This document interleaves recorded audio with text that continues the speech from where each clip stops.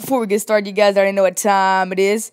Go down below, hit that subscribe button. Let's get to 500 subscribers. And also, guys, go follow my Instagram, 2IC_beast, so you can be notified when every single video comes out. And also, you can be notified when there's new guns or new updates in Fortnite. So, guys, go down below, hit that subscribe button, leave a like on today's video, and let's get started.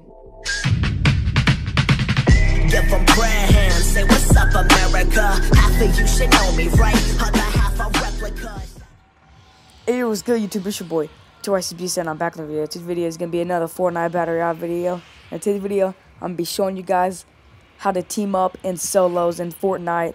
Now, guys, I wouldn't recommend to do it because it could get you banned if people ban you. But, hey, you got to do what you got to do to get those dubs, right? It's like, I wouldn't do this for real, but I'm only doing this to show you guys that it's actually pretty easy to team up in Fortnite.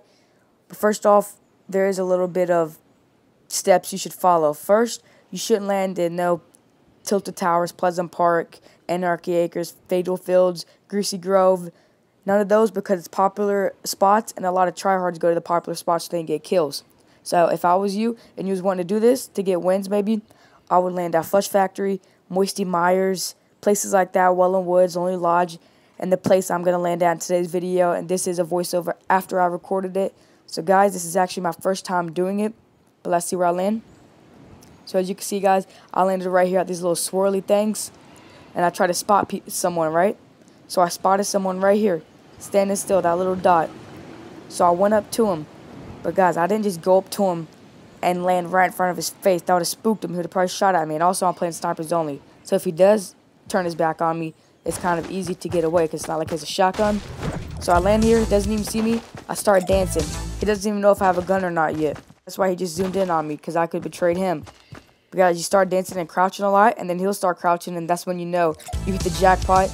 See, look, he just zoomed in on me too. So he could betray me right now. He doesn't have my full trust. So you just got to keep dancing and crouching so he knows that you want to be friends and team up. See, I just let him get that chest, so he got 2 guns. He knows that I wasn't trying to get the gun and kill him. So I gained his full trust. He dropped me a gun, a crossbow, and I just got a crossbow from the back.